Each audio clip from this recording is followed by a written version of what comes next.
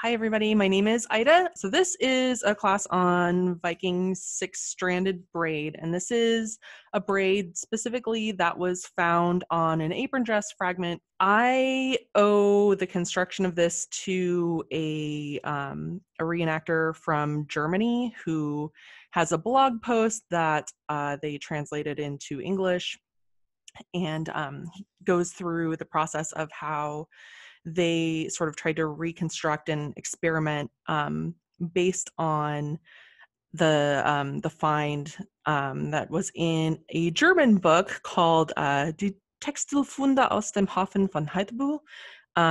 That's the textile finds from the harbor of Hedeby, and that's by Inga Haag. And I don't know whether that is in translated into English or not, that particular book. The original braid was done in red and yellow, I believe, and it was found sort of pinned down on top of a seam or a tuck, or sewn down. So that's where it was in the construction of that garment. So we're going to do this with two colors because it was originally done with two colors. I haven't tried to do this with more than two colors. So we're going to have 3 lengths of each color. And I don't know how many of you are trying to follow along at home with this, but I'm just going to start by cutting 3 equal size lengths of each of my colors. And I'm using kind of a thick yarn for this because I thought it would be easier to see on camera. I can also show you a braid that I've been working on that is a lot thinner that I've been doing with embroidery floss. So while I'm doing this, where's everybody from today? Are most people from Atenveldt, or where's everybody hailing from? I am from the Kingdom of Meridies, Atlanta, Georgia. Awesome. I'm from Trimarys. I'm in New York. Jeremy March From the Outlands. Wow. Excellent. Callantyre. Hopping in from Atlantia. Good. We've also got East Artemisia, Drachenwald. Wow. Well, thank you all for joining us today. This is really exciting to have you all with us. Just cutting my second color here now, just sort of trying to get them all roughly the same length. Question. Yeah. Is there a length of string you would not recommend using, or a recommended length to avoid tangles and issues and things like that? Yeah, so to deal with tangles, what we're going to be doing is if you're using longer pieces, get yourself some kind of bobbin or dowel or something that you can wrap them around. That's how I'm dealing with controlling longer pieces. If you're just doing it just to learn it and practice it and start to get the muscle memory going, you can have a short piece. But if you're thinking like, oh, I'm going to actually try to make something out of this or apply this to something, then some sort of dowel or something will help you out there. So these are just obviously, these wooden like craft. Yeah. Okay. So I've got my 6 pieces and I'm just going to make a little knot in one end. So we've got our 6 roughly equal length pieces of yarn. We've got 6 dowels for them. This is how I have been doing it. I've been doing it by sort of taping the whole thing down onto a piece of cardboard or foam core board. There may be better ways to do this. There probably are. This is what I figured out that is more portable for me. So I can tape this down, especially if I have to set it down in between. Like if you've ever stopped braiding something in the middle, and like what goes next? One way to keep those strands in their right place is to tape them down onto a backing like this.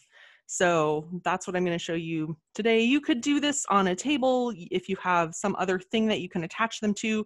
If you want to try to do them in the air, like, there's that sort of Viking braiding where it's hanging down from like a dowel or something.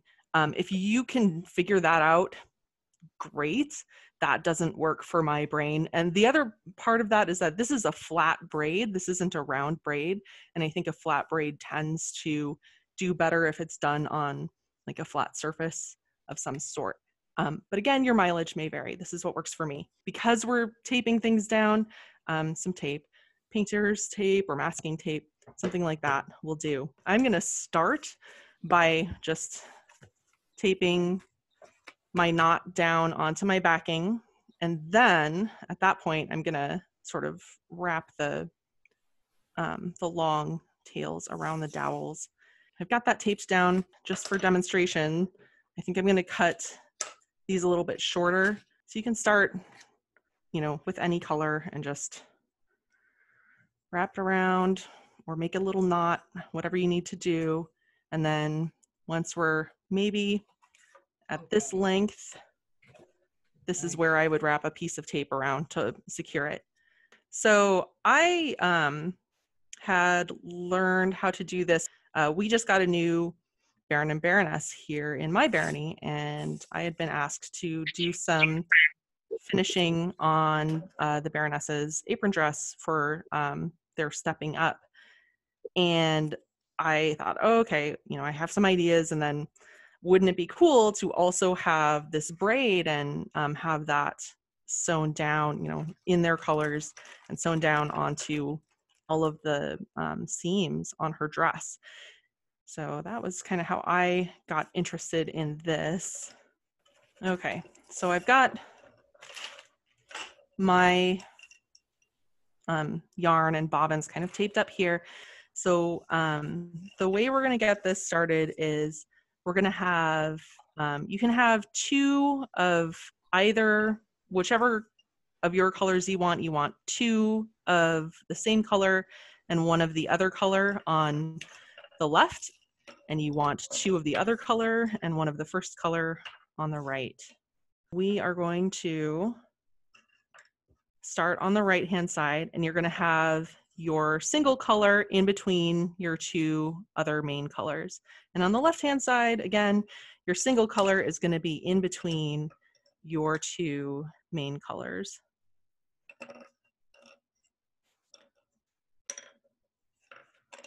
Okay. So that's how it's going to look. You'll take the top strand on your right side and bring it across and sort of down below the other three strands on your left side. And then this is where it gets a little bit complicated. You'll take your top strand on your left side, and instead of bringing it over and across, you're going to bring it under the two that were with it on that original right side. So it's going to go under those two. It's going to go over that first one from the other side, and then it is going to become the bottom on your left side or right side. And then you just sort of want to tension it out.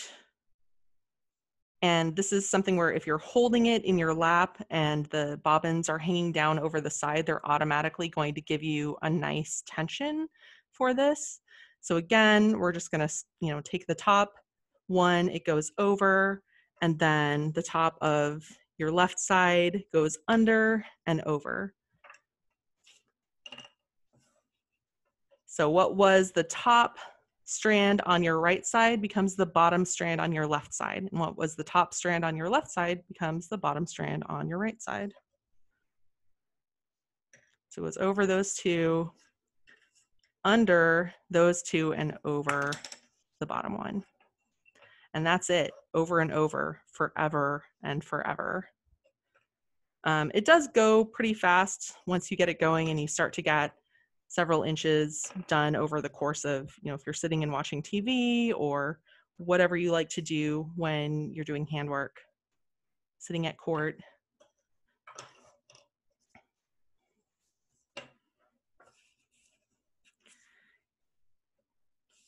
And you can kind of start to see the pattern as it's actually in the braid, and it's going to be, there's sort of a jagged red and then a jagged line of blue and then another jagged line of red. And that's what it's going to look like. I'm going to show you a smaller braid that I've been working on for a while. So this one is done. Ooh, I don't know if I can get it to show up very well. So here you can kind of start to see what that pattern is going to look like as you get going and as it gets finished. It's sort of like a zigzag stripy pattern. And like I said before, it is a flat braid. So there is a skinny side and the flat side and the front and the back. It looks good. It looks like a braid. Excellent. It is a braid.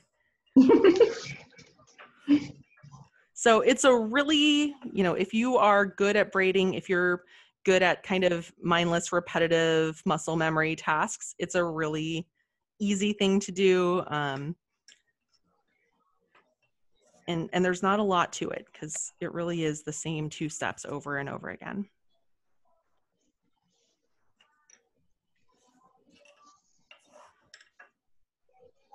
And is there any evidence of single colors or of more than 2 colors? That's a great question. I do not know of any. That doesn't mean that it wasn't a thing, just that we maybe haven't found any yet, or maybe some haven't survived. Okay, cool.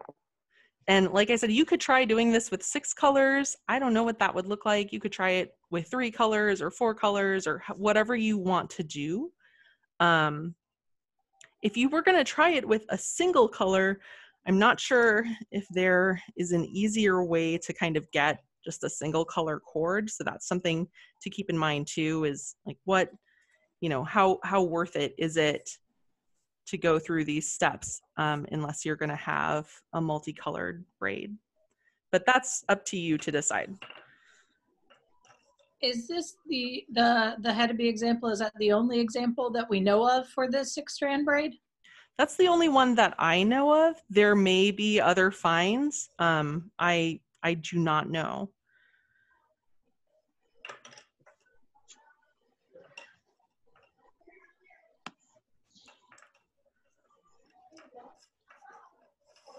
Yeah, so if you're, thinking like, oh, maybe you do like Norwegian Viking, or maybe you do from a different area. I don't know if it's gonna, be totally, fitting in with your persona. However, you can always, or at least I always think, this is from a trading town, this is from a harbor, and it is possible that things could have traveled to other regions from where they were originally used. But that could also be my cheater's way of explaining away my garb.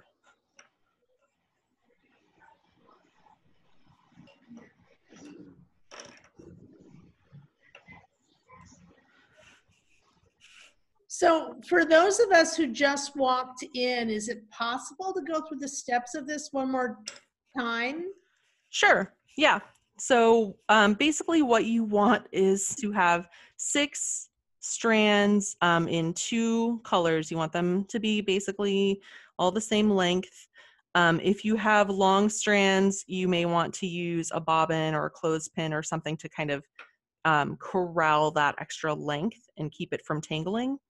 And then you can just make a simple knot at the top of those strands. I like to tape it down onto a piece of cardboard or something that is portable, so I can carry it around. It's not taped down to my table and then I'm stuck to my table. And you want to start with alternating colors, 3 on each side. So kind of like this. And the way I learned from that blog post is to take the top strand on your right side, bring it over those 2 bottom strands on your right side and down here. And then you're going to take your top strand on your left side, and this one is going to go under the 2 bottom strands on the left side, but then over that one that was the top strand on the right side. And then you can just sort of tension them out. And it's those 2 things over and over again. So the top one goes over the 2, top one goes under the two, but over that final one, and again and again. So it's very quick to learn. It's mostly muscle memory at this point.